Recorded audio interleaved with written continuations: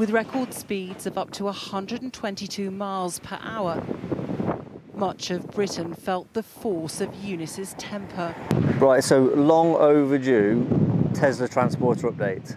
So it's not here, it's over at Opto Innovation. So me and Danny are going to jump in the Defender and head over there and see what those guys have been doing. I know everybody's been waiting for an update on the Tesla Transporter, but just this I don't know, the truth is that when me and Mikey dreamed up this idea after far too many run bongos, I don't think we realised how much was going to be involved. And then when we decided we were going to do it, instead of just originally it was going to be like an old T5 shell, and that would have been easier, we decided to do a brand new T6.1, and instead of just putting a single Tesla motor in the front, we decided to put twin Tesla motors in it, try and break some world records. So it got out of hand, I guess, but once you started it, you've got to finish it, and it will be amazing when it's done. We were never going to be able to put the time in and also do all the fabrication work that was needed. We thought, you know, you could just weld a battery in here and there, create a little motor bracket for the front, and well, we just don't have the time or even the knowledge. So that's why the guys at Opto Innovation come in, because that's their speciality. So the plan is we're going to head over there and see the next stage, and then from there it's going off to EW's conversions, because those guys know more about the electrics. But we're going to jump on this now, head off up to Derby and show you what those guys have been up to.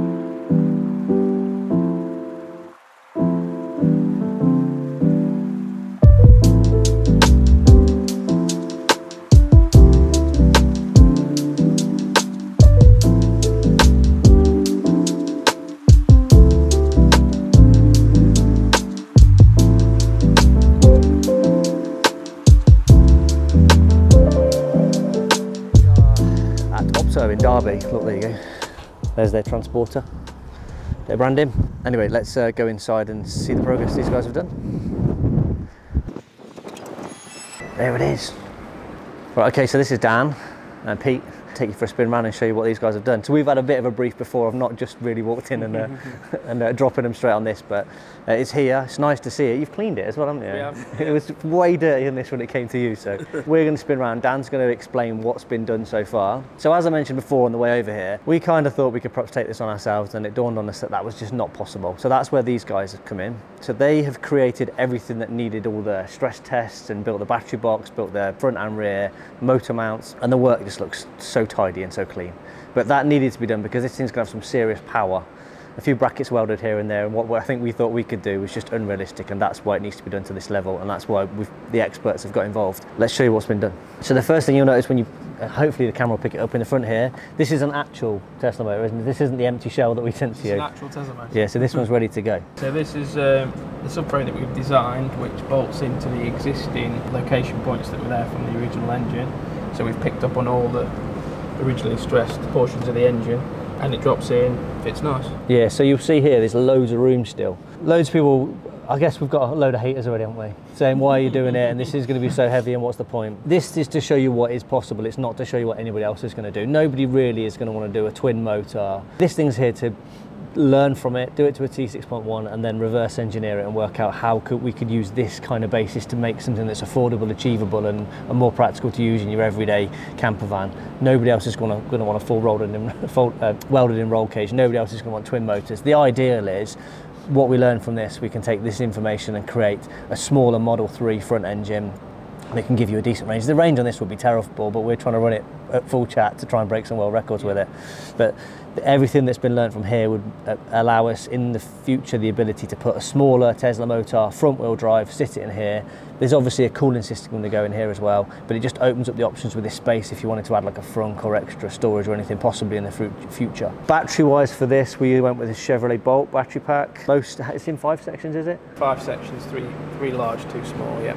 Okay. 4 underneath and 1 inside with all the rest of the control. Okay, so one of the battery boxes, this one? This one, yeah. So that's just got one of the small units inside, but then it's got all the rest of the connection points for all the HV and all the controls, contactors, safety, all in there. Yeah, all hidden in there. Really nice and neatly done with the connector sections all visible there, really well finished. So you can see here from the drawings, Danny, I don't know if you can bring the camera down here. It's what Pete was just working on, how it's all been laid out and how they've worked out all the stress tests and where it's going to sit. So I think we originally went with the Chevrolet Bolt battery pack because we thought we could fit it all underneath. It looked like it could very close to fit underneath, but not quite. So a good portion of it is underneath, which we'll show you in a minute.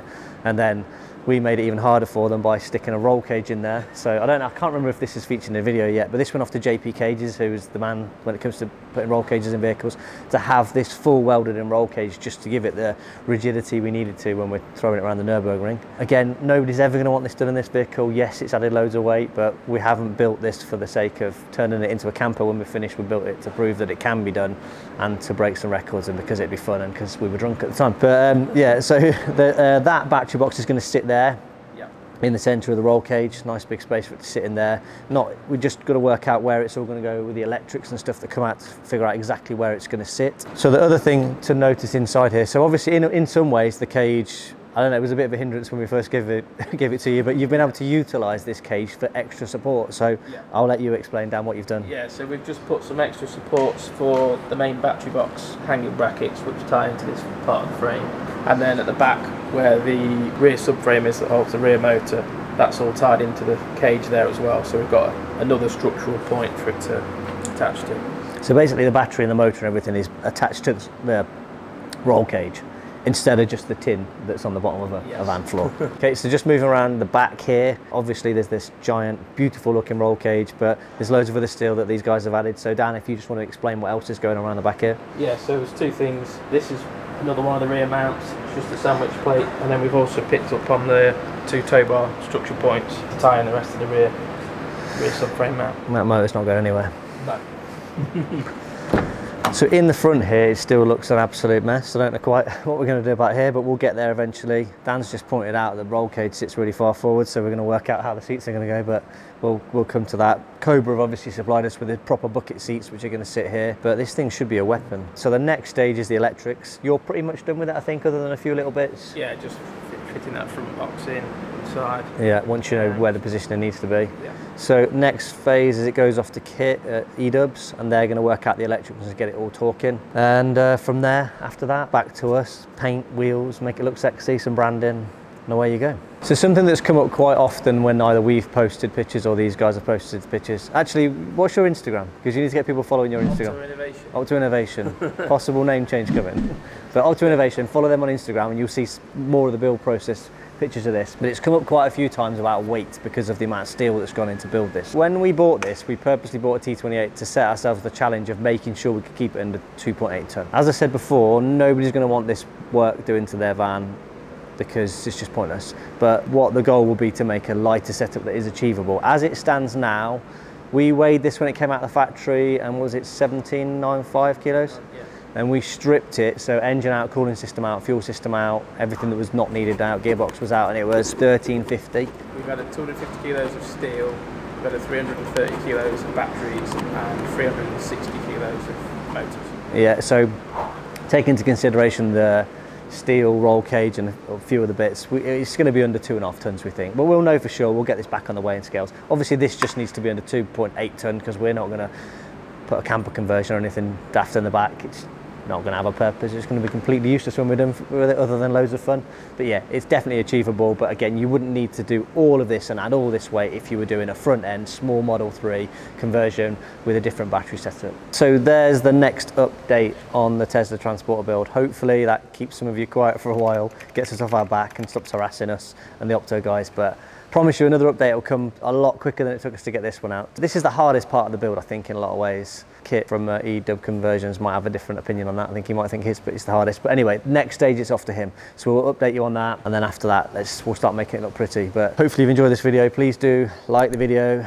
YouTube algorithms like it. Please share it with other people that you think might be interested in crazy transporter that hopefully will break some world records, but also potentially having their own transporter converted to electric in the future. Maybe, we'll see. Please do subscribe to the channel, ring the little bell, that will tell you when we bring out new videos, so you'll get updates on this as and when it comes out. And as always, thanks for watching.